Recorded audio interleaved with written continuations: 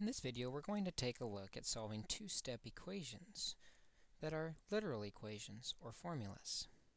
When solving a literal equation, we remember that it is just like solving a formula or an equation. Normally, with 5 equals 3x minus 7, we would add 7 to both sides to get started, to get rid of the 7 negatives, giving us 12 equals 3x.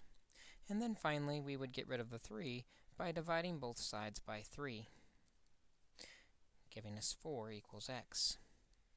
We can follow the same exact pattern on this equation, y equals mx plus b, to solve for x. We want to get the x alone. This means we need to get rid of everything else on the right side of the equation. First, we get rid of whatever is added or subtracted to the x. Here we have a positive b, which we can get rid of with a negative b on both sides. Y and b are not like terms, so we will simply write y minus b equals m times x. Finally, to get the x alone, we need to get rid of what is in front of it, the m. Since the m is multiplied by the x, we will divide both sides by m, leaving the x behind alone, like we are looking for. The equation left is y minus b over m equals x. Notice we are following the same process and pattern that we normally solve with two-step equations. We are just using letters instead of numbers. This pattern can be extended to a much more complicated-looking problem.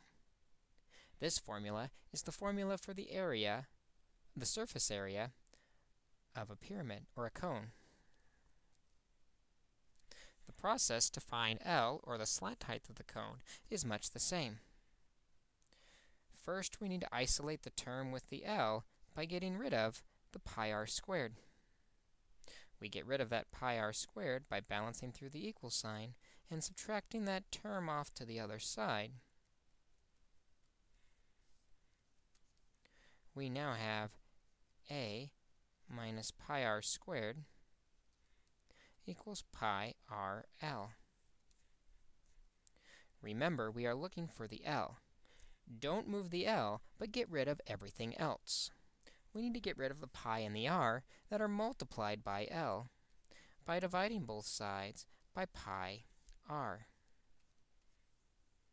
This leaves just L is equal to a minus pi r squared over pi r for our final answer.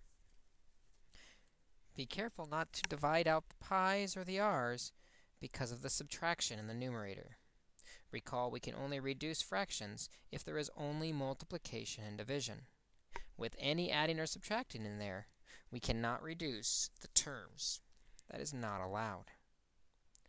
Our goal from the beginning was to find L, or get the L alone. We have done that. It is equal to a minus pi r squared over pi r.